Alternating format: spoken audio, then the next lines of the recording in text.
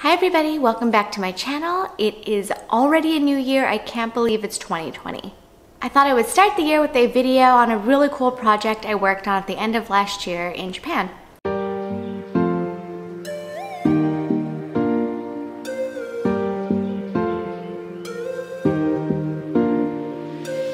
I went to Japan to attend a project that was all about Japanese rice, and it was hosted by the Japanese Ministry of Agriculture and Nippon travel agency.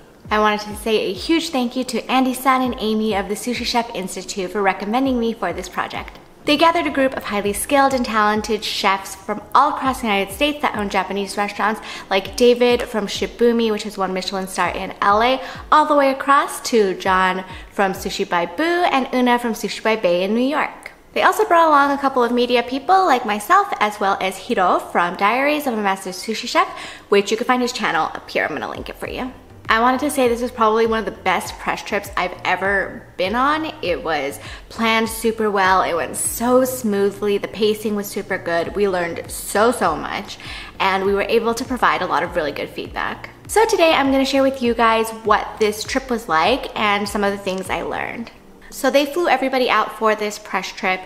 I was actually in Japan prior to the press trip, so I just sort of met up with them in Shinjuku when the program started. The first part of the project was a one-day rice intensive workshop. I would say prior to this, my knowledge of rice in general was probably super average, maybe slightly above average, but generally really basic.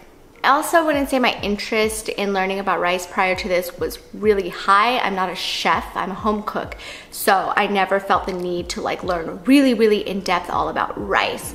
However, I learned so much about rice on this trip and I totally respect it on a completely different level. And I think it's a level that I wish other people would learn about it as well.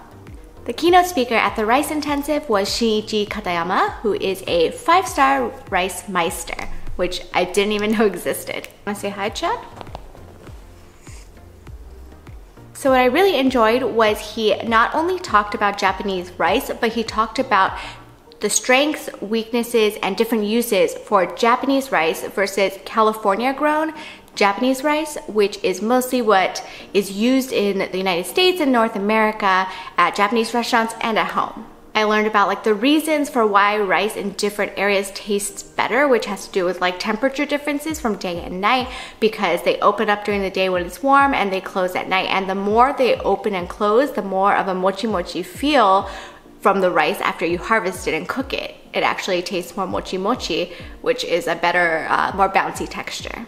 Also learned that the consistency of Japanese rice is a little bit more bouncy, which is actually better for nigiri sushi. But California grown Japanese rice is better for American style rolls. It is able to hold together and really hold the weight of all of the ingredients in a really excessive American roll.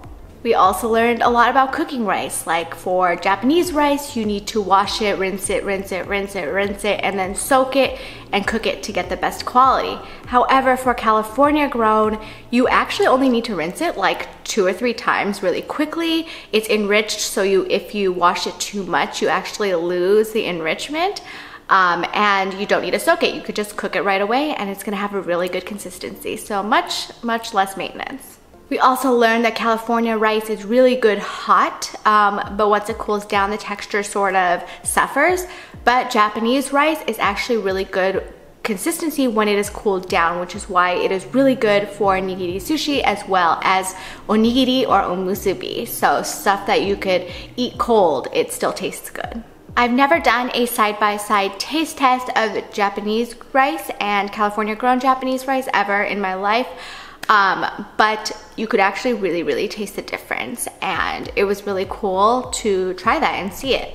After that, they had an omusubi or rice ball interactive performance that was by the 2 artsiest looking Japanese dudes I've ever seen in a really formal sort of setting or establishment. These guys run Sankakuya, which is a pop-up that does omusubi making right in front of you, sort of like how sushi bars make sushi right in front of you and you eat it right away. They do that, but for rice balls. I actually did find out later they are actually artsy. They do production, graphic design, and video work. So that actually leads into why they are so good at doing what they do, because they make really unique rice balls. They have a bunch of different ingredients put out in front of you, and they customize it for your palate and what you would enjoy. And it was really cool because they had traditional ingredients like mentaiko, salmon, seaweed, but they also had really unique ingredients like gorgonzola cheese, which was so amazing to see them mix modern things and traditional things into something really new and delicious. They were easy to talk to, they answered so many questions, and honestly, it was probably one of the best food experiences I've ever had. It was really, really fun. After the workshop, we had a couple hours to kill before the next section, so I went to Toyosu Fish Market, which is the new fish market, and I went with John and Una, and we got to eat some really good sushi. And it was such a good experience because I'm not a chef, but they are sushi chefs, and it was fun to see them interact with the chef there and really, really enjoy the sushi. After that, we headed back to Shinjuku to an izakaya where we had a dinner meeting, and we also learned about sake pairing there. And that ends part 1 of the trip. The next part of the trip is when we go into the fields to learn how rice is produced, all the way from how it's grown to basically how it ends up on your table, and to go really in depth and learn the process. And here we got split up into 3 groups. So one group went up to Hokkaido, another group went up to Iwate Prefecture, and the group I was in went to Toyama Prefecture, which is about a 2-hour bullet train ride almost directly west of Tokyo, and it's touching the Sea of Japan. Toyama is known for their soybeans and rice, and I'm a city girl, so I always just saw, you know, Toyama as being like super inaka or like super countryside, like nothing, just fields. And I was pleasantly surprised to find that I had a really good time actually in Toyama. There's a lot to do. And even though it is just the countryside, I actually really like the Japanese countryside, so I really enjoyed the experience. In my group was Twist, who owns Blue Buddha Sushi Lounge, which they have one location in Arizona and one in Montana. And Alvin, who owns Lynn's in San Antonio. It's a teppanyaki restaurant, as well as our amazing interpreter Hiroko-san, who is from Yokohama, actually pretty close to where my family's house is. And Yohei-san from the Nippon travel agency. He's the one who conducted and planned this whole tour, and he was so fun to travel with. We went with Shinmei, which is a Japanese company that produces and distributes rice from Toyama Prefecture. And what was really cool is I found out that their US headquarters is basically down the street from my house. And they also own one of my favorite restaurants, Japanese restaurants in LA, called Waratsumi. Which totally makes sense because Waratsumi is all about how good their rice is. In Toyama, we spent most of our time in Yuzen and a little in Kurobe, which are small towns in the northeasternmost part of Toyama Prefecture. They are sandwiched between the Northern Alps and the Sea of Japan and centered on the huge alluvial fan coming from the Kurobe River. The area is absolutely beautiful. It is so amazing to see the mountains and the fields and the ocean basically all in one swoop. The summers there are really hot and the winters are really cold and snowy, and there's a lot of rainfall in general, even during the dry season, but that makes it great for growing really good rice. Also, since the water is good there, since it's Alps snowy water, it's actually good when you make the rice with the water from Toyama. It's supposed to taste much better. Lucky for us, when we were there, the weather was absolutely perfect. It was sunny, partly cloudy, and then it was just sort of like light jacket weather. It was really nice. It was so much fun getting to go around the town of Musen and the surrounding areas, and just really take in all of the beauty.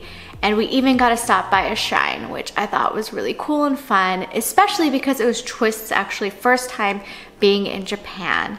And seeing him really soak in the culture and new experiences was so refreshing. After adventuring around a little bit, we had a lunch meeting with the Toyama sector of the National Federation of Agriculture in a really beautiful old converted Japanese traditional house. The food was a traditional kaiseki meal, and it was so good and delicious, and I had barracuda for the first time, which was actually really good. After that, we headed to the Toyama JA Minaho to see how the rice is produced. I have never been to a rice factory, and I had no idea what to expect. We got to see how it was made all the way from the field to the bag, and we were so lucky to have really good weather. Wind was blowing through the golden fields and they were bending the rice, and it was so anime-esque. It was really pretty. And the ready-to-be plucked rice, as Reina calls it, was absolutely picture perfect.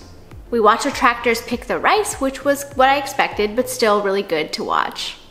The facility and warehouse where they processed the rice after being picked in the field was where I was actually pleasantly surprised. It was way smaller than I thought it was going to be, and it was so clean. Like, Japan in general is very, very clean, but I have never seen a warehouse or a factory this clean ever anywhere.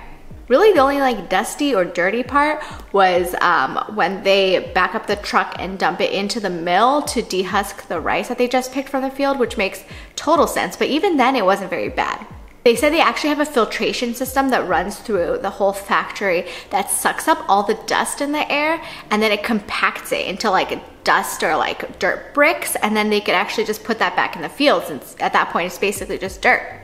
As it comes with a machine down to be bagged, there's actually a little machine that removes the grains of rice that are imperfect, that have discolorations or imperfections, and they get scanned and it gets shot at with pinpoint precision by air that just like knocks them out of the line. It separates the good grains from the bad grains, and it's like insane how fast it does this. The rice is then bagged in these huge bags and taken to a storage warehouse. And there they're separated into groups. Rice that is to be sold within Japan, rice that is going to be exported and sold out of Japan, rice that is going to be saved for emergencies in Japan, so the government is required for them to donate X amount of rice every year from their harvest to be saved in case there's an emergency within Japan, so they could distribute it to the peoples. And they have a pile of rice to donate to emergencies outside of Japan. At the end of the day, we got to stop by a really small local market and got to see the rice actually being sold.